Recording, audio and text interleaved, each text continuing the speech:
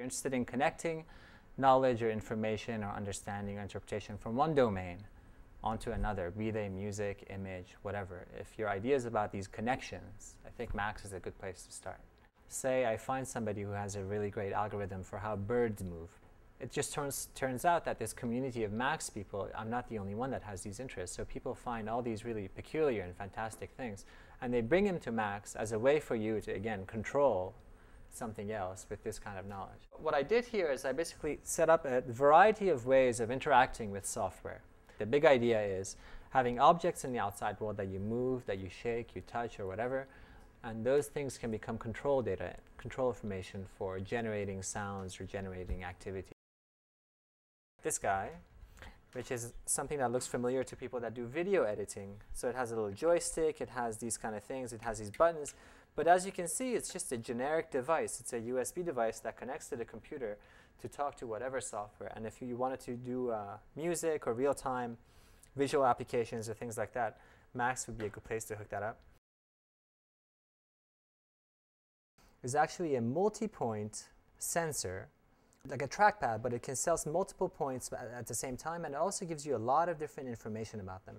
You'll see I've just made an interface in Max MSP that lets me see, for instance, I've put a finger down. Now let's say I put my thumb down, so now I have another one that I can move independently. For each finger, it gives you the position, this surface area, look at that first slider moving, and it also gives you these, what's mapped to these red and green sliders, which are the rate of change of each of these parameters. This guy is all about really the art of connecting analog devices, you know, sensors. So here's a pressure sensor that we've connected and some buttons and piezo components that are inside. And again, we're using Max MSP as really an exploration, an experimentation platform for seeing what we can do with these kind of sounds. So what I've done here, for instance, is I've connected this piezo sensor that's in here to a resonance model. So as I hit it, it's as if I'm hitting a kind of a drum, an Indian drum that I'd analyzed previously. This one is connected to a different Indian drum, and notice that how I hit it affects the sound.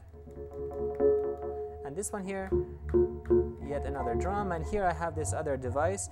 And this we just made very quickly, and the idea here was to mimic a kind of a tabla-like instrument, the Indian drum.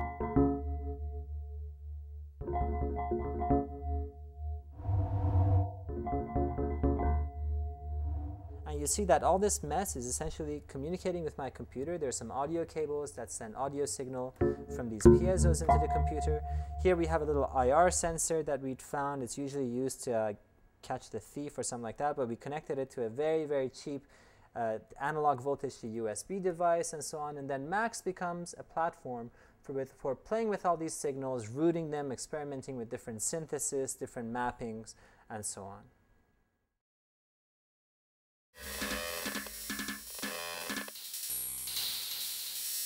What this device does is it lets you actually, using this touchable LCD screen, it lets you design your own interface. So what I did is I have a bunch of tracks in this multi-sequencer. So here's the first one. Let me just put some quarter notes on. So if I bring it up, you see that we're hearing our notes. If I turn this down, all of these spaces become friction-free. So now I can just set these guys on their way, and we have kind of an automatic music-making machine.